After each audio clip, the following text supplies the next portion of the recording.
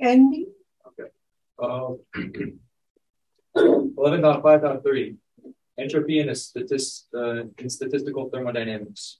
As we see from equation 11.15, number of ensembles arrangements omega for here. That was 15. Yeah. The number of ensemble arrangements omega for an ensemble made of just 20 members is 1.75 billion.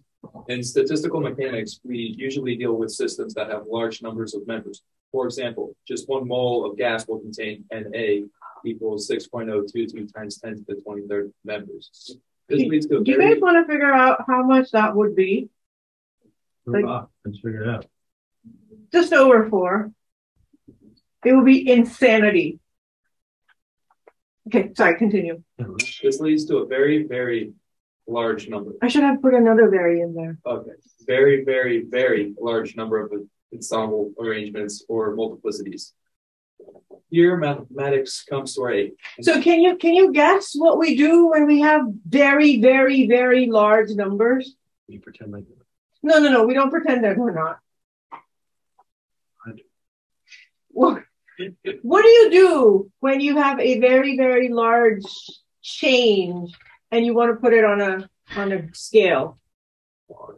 Or exponentials, right?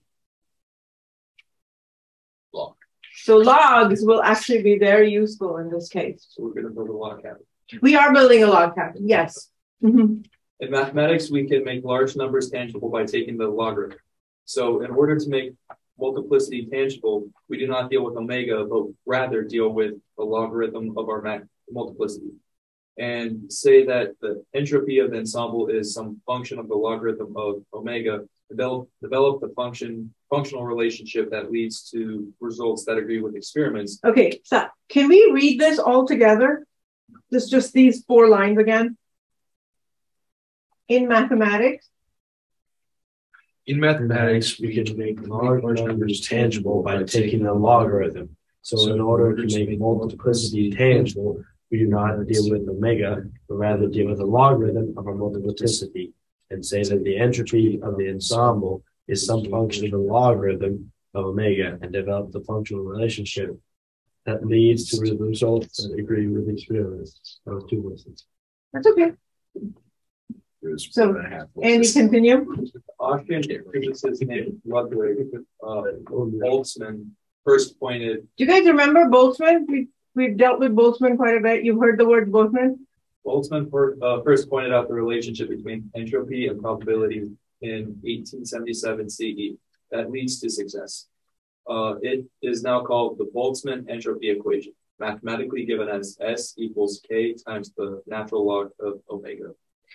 Fascinating. This K is the same KB that you use in quantum mechanics. It's the same K that is used that we were using before. You know, the KT? It's the same K that you use for your chemistry.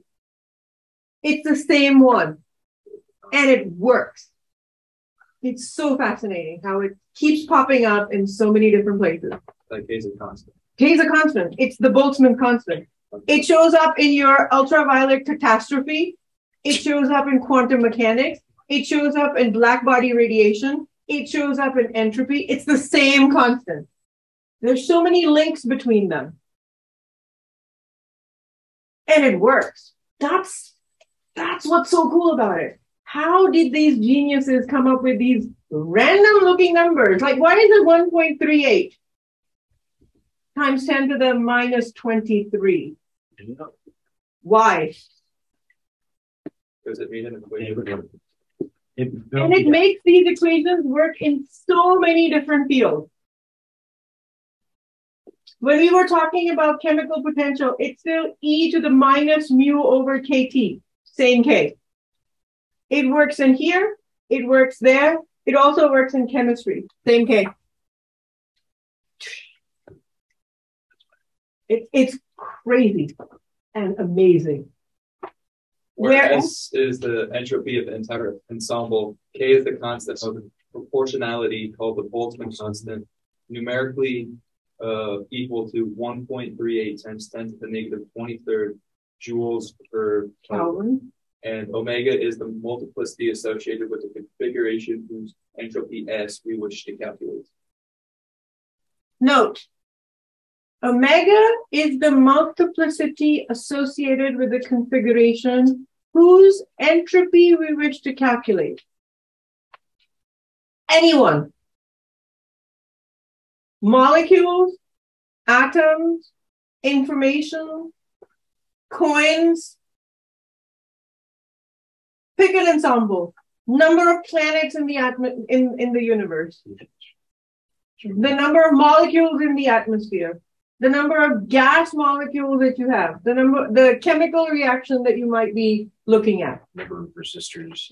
Number of resistors in those boxes. If you want to study the multiplicity, it's exactly the same. The entropy equation does not change. Think about that for a second. And there's like, what, 3 symbols in here? I love simple math. So cool.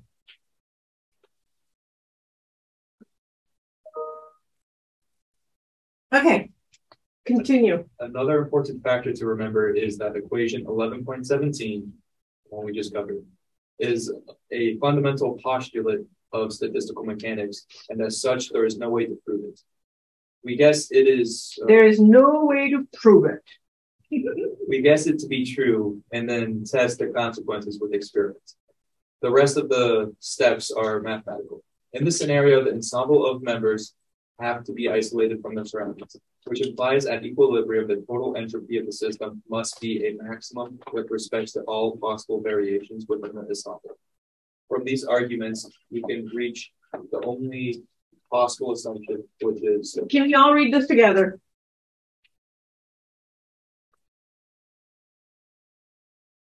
The preferred distribution of ensemble members is the one that maximizes the entropy of the entire ensemble. Keep that in mind.